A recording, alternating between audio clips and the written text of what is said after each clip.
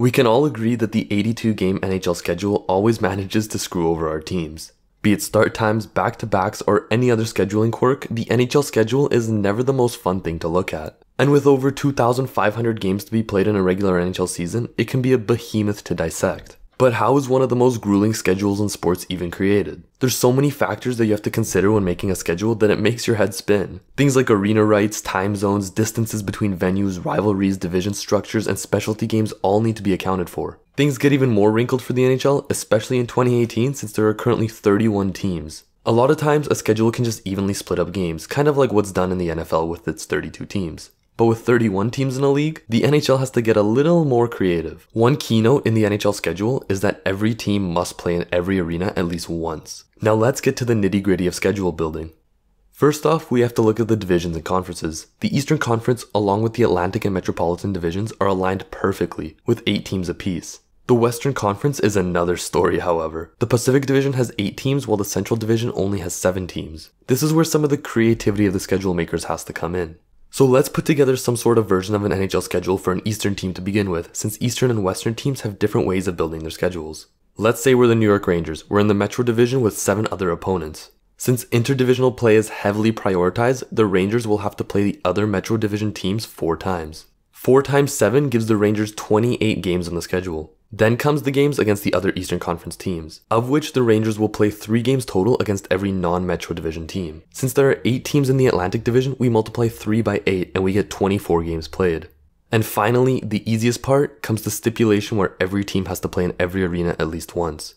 And so to save on gas and other travel costs, the Rangers have to play the 15 Western Conference teams twice, giving us 30 more games played.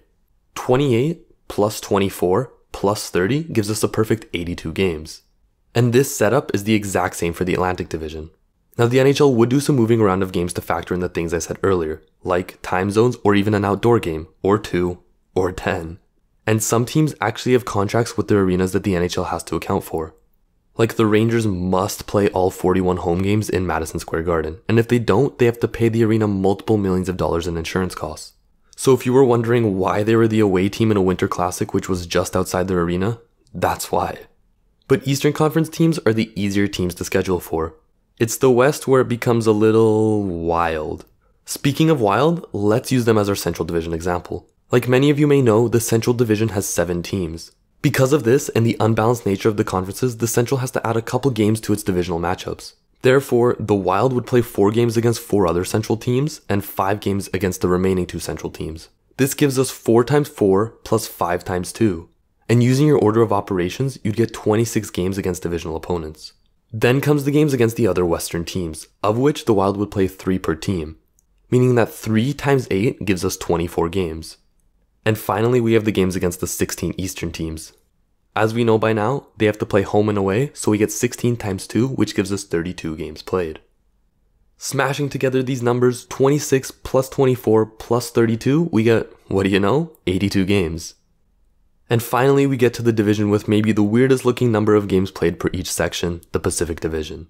Kinda like how the Central looks strange during its interdivisional play, the Pacific has this as their setup for games against other Pacific teams. A team like the Ducks would have to play 6 of its divisional rivals 4 times, and another divisional rival 5 times. This gives us 4 times 6 plus 5 times 1, equaling a strange looking number of 29 games. It gets way easier after this though.